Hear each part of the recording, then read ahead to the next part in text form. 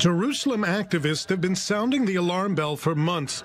Turkish President Recep Tayyip Erdogan's government has been buying its way into the old city and the Arab neighborhoods, paying for apartment renovations, road maintenance, tours of the holy sites, even handing out cash gifts on Ramadan. And in return, some say he's trying to exert influence and Islamicize the city with a grander plan of rebuilding the Ottoman Empire from Jerusalem outward. He's doing it in a very smart way. One way is in culture, sponsoring a lot of activity, cultural activities, festivals, and other things. Another way in the more, I would say, physical way, investing in infrastructures and helping people, Arab people in Jerusalem. He will get kickback from it by having the Turkish flag, having his name, and just to take like a custodian on the Arab people in Jerusalem.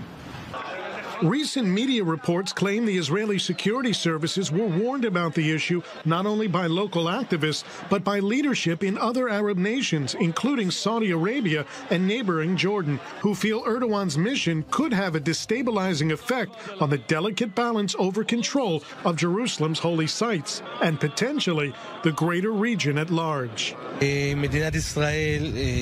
Israel is caught in the middle of a struggle in the Muslim world over who will control East Jerusalem and the holy sites in Jerusalem, a struggle between the radical group headed by Erdogan and the Saudi Jordan group who currently have the authority under the King of Jordan. We know how to handle this struggle. We will strengthen the less radical Arab group by way of our sovereignty. The Turkish consulate in Jerusalem did not respond to numerous requests for comment for this story. Muslims we spoke with off-camera in the Old City told us they're unaware of any Turkish initiatives in the area.